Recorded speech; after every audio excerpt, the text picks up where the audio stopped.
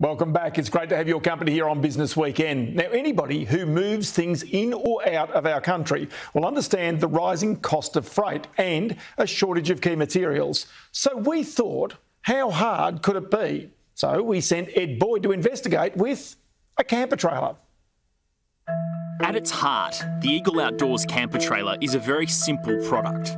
The Eagle Outdoors Bluewater Campers Lachlan Mark II model retails for around $39,000. The trailer's designed for going off-road, making an outback trip all that more luxurious. But to explain the global supply chain problems, Business Weekend decided to deconstruct the Lachlan Mark II camper trailer. The journey starts in China, where the chassis is built in Rongcheng City. Once it reaches the factory floor in Victoria, the suspension, brakes and wheels are added.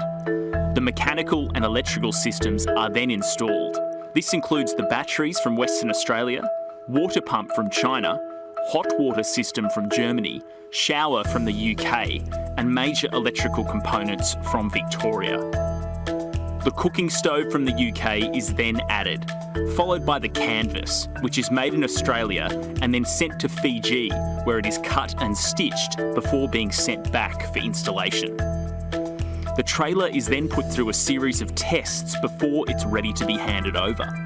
The whole assembly process takes about 3 weeks. These 11 parts travelled about 78,700 kilometres, and there are plenty more which make up the full trailer. And here's the finished product, ready for action. Every camper we have, we take out on the road and do a weekend away with a few of the key leaders to give them a hardcore testing. And honestly, aside from that, we get a lot of feedback from our customer base. We really work hand in hand. Our customers are often getting the time to go camping while we've got to keep making and building. Eagle Outdoors was founded in 1978 and has grown slowly. David's father started the business. It now has close to 200 workers at its factories in Pakenham, Victoria, and Fiji. But like so many other manufacturers, supply chain costs and constraints can hurt, even though product demand is high. We were at one stage, we used to try and have stock on hand and be able to supply people campers within a week or two. That's gone now. It's moved from, keep going 1 month, 2 month, 3 month, and typically we're around 6 months, depending on the models, and whether you get lucky with a model we're clearing, though typically it's 6 months to 9 months is our current demand. The Suez Canal blockage in March kick-started the delays, but they have been exacerbated by COVID infections at ports, causing snap shutdowns while the facilities are deep cleaned. Shipping delays have been the major thing that's created some issues as far as delays and builds of campers are concerned.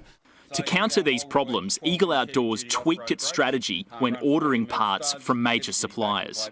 We used to be able to order them as we got an order. We now have to be smarter in the way we do it and order significantly more in advance. So some of our awnings that we go on our hybrid campers, we have to order those 4 or 5 months in advance. So we're anticipating the build or the growth of that product or those sales happening well and truly in advance. So as far as we're going with our customers and our suppliers mainly, we're ordering 12 months forward orders. Lithium batteries have been in high demand all over the world, thanks to increased numbers of electric vehicles, and that's caused serious supply chain issues.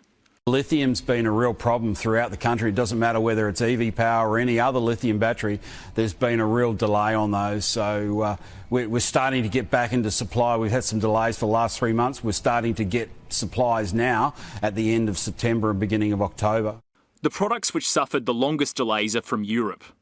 The Thetford stove, Bullfinch shower and Truma hot water system. The UK has been big, so the Bullfinch products and any of the products out of Europe have been a real issue for us. And the main reason for that is the last 6 months with their huge coronavirus and shutdowns. So manufacturing was shut down in the UK and a lot of Europe, so we struggle with a lot of those parts. And also freight comes out as well.